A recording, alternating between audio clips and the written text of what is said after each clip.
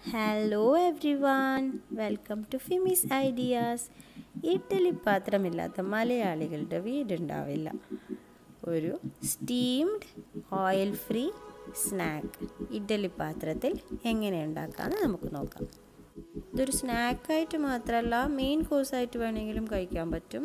കുട്ടികൾക്കൊക്കെ ഇഷ്ടപ്പെടും. ഒരു റമദാൻ സ്പെഷ്യലായിട്ട് വേണമെങ്കിലോ നമുക്ക് അല്ലെങ്കിൽ ഗസ്റ്റൊക്കെ വന്നു കഴിഞ്ഞാൽ ചായയോ കാപ്പിയോ ഒക്കെ കൂടെ കഴിക്കാൻ പറ്റുന്ന ഒരു സ്നാക്ക് ഐറ്റമായിട്ടും ഉപയോഗിക്കാം.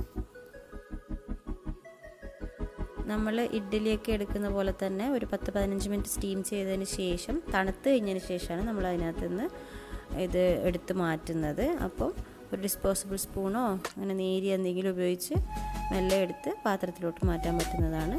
അപ്പം ഒട്ടിപ്പിടിക്കാണ്ട് എടുക്കാൻ പറ്റും. ഇനി ഇതിനകത്തോട്ട് നമ്മൾ മിക്സ് ചെയ്യാനുള്ള ചിക്കൻ മസാല മിക്സ് ഉണ്ടാക്കുന്നത് എങ്ങനെ നോക്കാം. ഞാൻ മുമ്പേ ഈസി ബ്രെഡ് റോൾ റെസിപ്പിക്കകത്ത് പറഞ്ഞിട്ടുണ്ട്. Femi's ideas easy bread role recipe കണ്ടിട്ടുള്ളവർക്ക് അറിയാം. അത് സെയിം മസാലയാണ് ഇതിനകത്ത് യൂസ് ചെയ്തിട്ടുള്ളത്. അത് നിങ്ങൾക്ക് ഇഷ്ടത്തിനനുസരിച്ച് മാറ്റുകയും ചെയ്യാം. ഫിഷോ എന്താണെന്ന് വെച്ചാൽ നിങ്ങൾക്ക് ഇഷ്ടമുള്ള ഷ്രിമ്പോ ബീഫോ എന്താണെന്ന് വെച്ചാൽ നിങ്ങൾക്ക് ആഡ് ചെയ്യാം.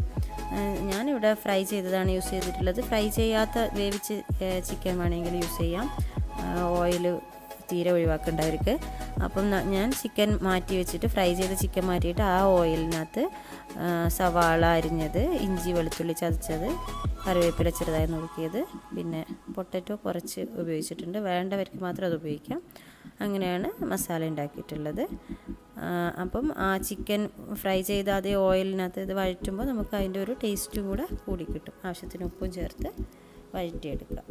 മസാല റെഡിയാക്കാം.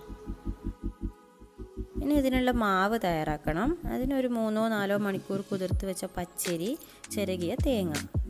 ഒരു 4 കപ്പ് പച്ചരിക്ക് ഒരു 3/4 കപ്പ് തേങ്ങ.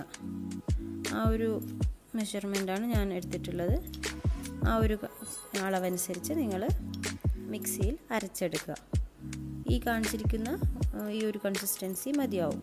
ഇനിയിപ്പോൾ ചിലർ ചോറ് ചേർക്കും. ചോറ് ചേർക്കുകയാണെങ്കിൽ ഒരു അല്പം കൂടെ തിക്കായിട്ട്, ഇതിനൊക്കെ ഇത്ര ലൂസ് വേണ്ട, അല്ലെങ്കിൽ ഇളകി വരില്ല. അപ്പം ഈ ഒരു പച്ചരിയും തേങ്ങയാണെങ്കിൽ ഈ ഒരു കൺസിസ്റ്റൻസി മതിയാവും. ഇനി നമ്മൾ ഇഡ്ഡലി തട്ടിൽ എണ്ണ തടവി സാധാരണ ഇഡ്ഡലി മാവ് ഒഴിക്കുന്നത് പോലെ ഒഴിക്കുക. നിറച്ച് ഒഴിക്കേണ്ട, ഒരു 3/4 ഭാഗം ഒഴിച്ചാൽ മതി ഓരോ കുഴിയിലും. കാരണം നമ്മൾ അതിനോട്ട് ഈ ചിക്കൻ മിക്സ് കൂടെ ഇടാനുണ്ടല്ലോ. അപ്പോൾ അങ്ങനെ ഒഴിച്ച് നമ്മൾ എണ്ണ തടവുന്നത് എന്തിനാ വെച്ചാൽ അവസാനം ഈസിലി ഇളകി കിട്ടാൻ വേണ്ടിയിട്ടാണ്. അങ്ങനെ മാവ് ഒഴിച്ചതിന് ശേഷം അതിന് മുകളിലോട്ട് ഈ ചിക്കൻ മിക്സ് വെതറിയിട്ട് കൊടുക്കുക കുറേശ്ശെ. അത് കാണാൻ തന്നെ നല്ല ഭംഗിയായിരിക്കും. ഇത് വെന്ത് കഴിയുമ്പോഴും അതുപോലെ തന്നെ നമുക്ക് ഗസ്റ്റൊക്കെ വരുമ്പോഴൊക്കെ നമുക്കത് വെച്ച് കൊടുക്കാൻ ചായയുടെ ഒക്കെ കൂടെ നല്ലൊരു, കാണാനും നല്ലൊരു ഭംഗിയായിരിക്കും, കഴിക്കാനും ടേസ്റ്റി ആയിരിക്കും, ഹെൽത്തിയുമാണ്. അപ്പോൾ തീർച്ചയായിട്ടും നിങ്ങളിത് ഇഷ്ടപ്പെട്ടെങ്കിൽ എല്ലാവരും സബ്സ്ക്രൈബ് ചെയ്യുക. ചാനൽ സബ്സ്ക്രൈബ് ചെയ്യാത്തവരൊക്കെ മറക്കരുത്. Support me. Thank you.